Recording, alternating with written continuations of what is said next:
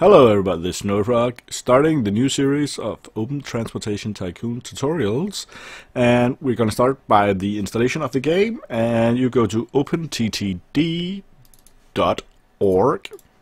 and it will automatically put you into the English one. If you're doing the English one, it has a few other supported languages. I'm not sure how many are actually available on the website.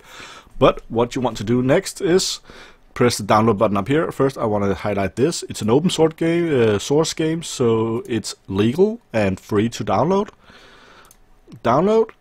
And here you can see the stable release, and you have to choose what operation system you're working on. If you're using Linux or Mac or Windows, and if you're Windows, what kind version. And I believe if you choose Linux, yeah, which system it's working on again. But I got this, and then I'll just press the installer. And I could just press the save button here. And I can use left click here, show in folder.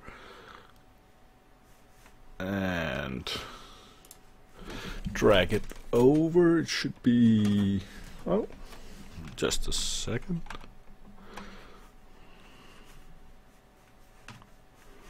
Let's put it on there. Oh, like this. It just ended up on the other screen. That was why. And as you can see here, Windows is doing.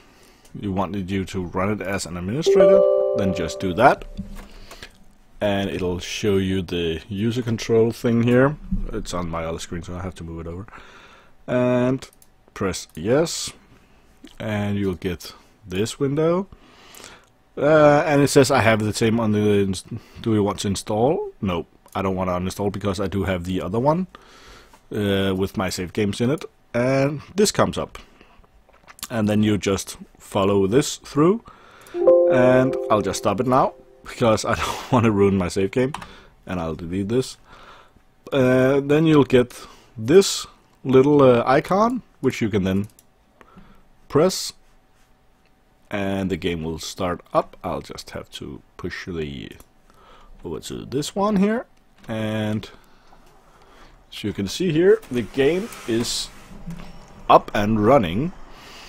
And that's actually the basics on how to install the game, and I'll make a new guide on how to start the games up. Some of these different things you need to think about. But that's it for this episode, so see you guys later. Bye.